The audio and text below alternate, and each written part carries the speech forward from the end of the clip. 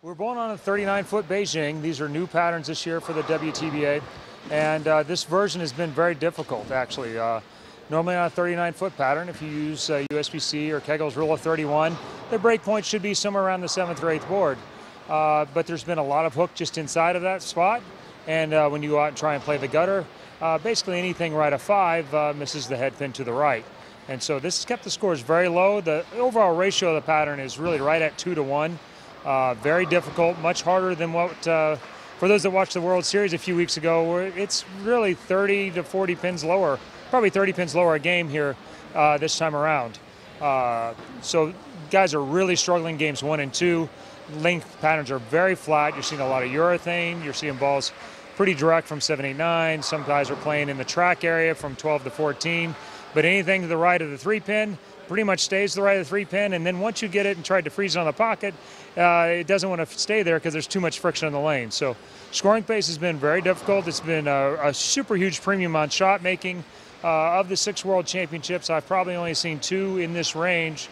The long pattern in Thailand was even harder than this, and maybe one of the first ones in Reno at the National Bowling Stadium was very difficult as well. It is certainly one of the most challenging conditions we bowled on a World Championship, and the champions that come out this week will have certainly earned their medals. The top players, I think, will continue to get better and better as they go on. Each time we bowl on these patterns, we're going to see who's bowling well, what kind of combinations are starting to look better as it goes on, and the more versatility you have, the more options you have to try and match up with what seems to be working best.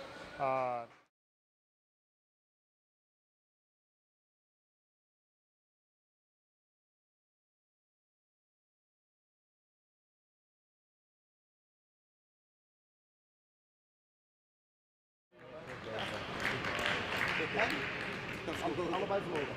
Speel en ik verloren.